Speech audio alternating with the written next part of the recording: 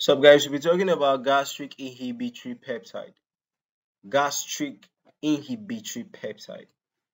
Okay, now we'll be talking about the action of this enzyme on GIT. Okay, so gastric inhibitory peptide.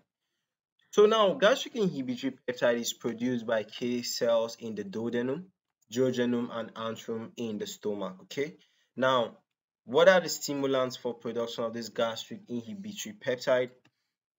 When there is acid chyme, when there is glucose, when there is fat, these are the stimulants to production of gastric inhibitory peptide. Okay, now you can see from these images, we have action of gastric inhibitory peptide. The action on brain is progenital cell proliferation. The action on bone is bone formation and bone resorption. And action on adipose tissue is increase in lipogenesis. Now let's see what we have in this lecture. Action of gastric inhibitory peptide on the GIT.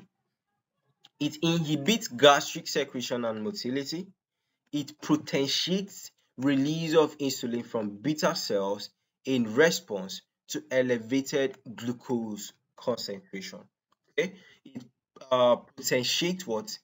Release of insulin from beta cells in response to elevated glucose concentration. Okay, so that's it. Um, when there's